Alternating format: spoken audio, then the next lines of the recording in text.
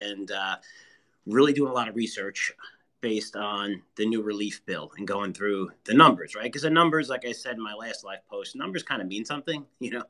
I thought it was kind of funny when we saw yesterday 3.3 million jobs got filed and jobless claims, and the market went up on that. I think it was even better when Cheesecake Factory said we can't pay our rent, and the stock went up 4%, 5% of the day. So I was thinking of maybe filing for bankruptcy. This way, the valuation of my company would triple. It just there's a lot of things that don't make sense, especially the relief bill. Let's break down the numbers, guys, because if you're looking at unemployment, and this is a big part of the tire market in general, why we might have not seen the bottom yet, and why it's still incredibly risky. So if you file for unemployment based on the relief bill that was just signed a little while ago by the president, uh, you'll pretty much get your full salary for 4 months if you make around $45,000 a year. Okay, let's put that in perspective. Okay, let's say my company, right? We have a little bit over 20 employees.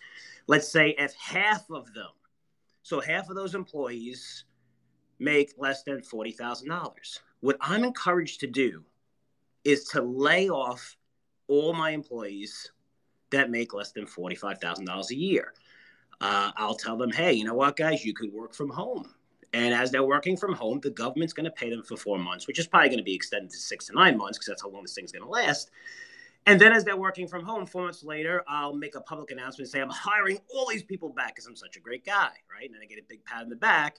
So they didn't lose any of their salary. And then a couple months later, I can give them a bonus and publicly announce that as well and say, hey, I give them a small bonus. You know, I saved all this money that nobody knows about.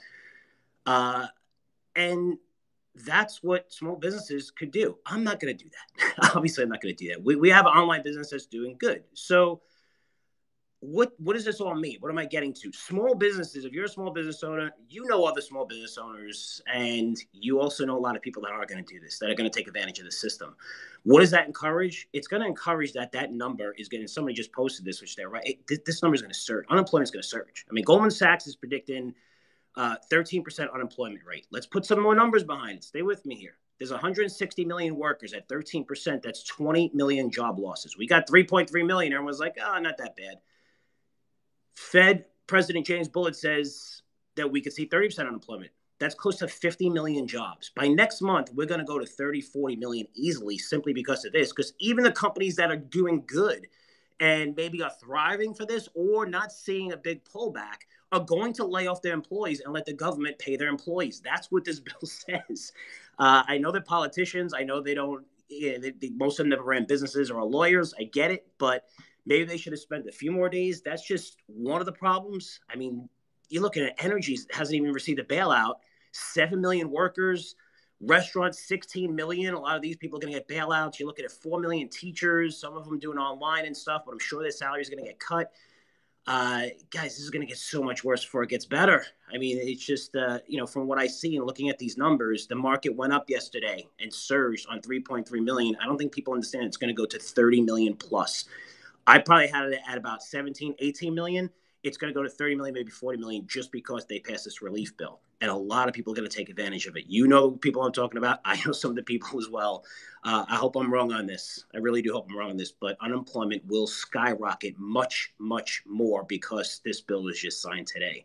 Something that's probably not good for the stocks, something that's probably not factored into the markets right now. So, guys, let's continue saying this. I sound like a broken record.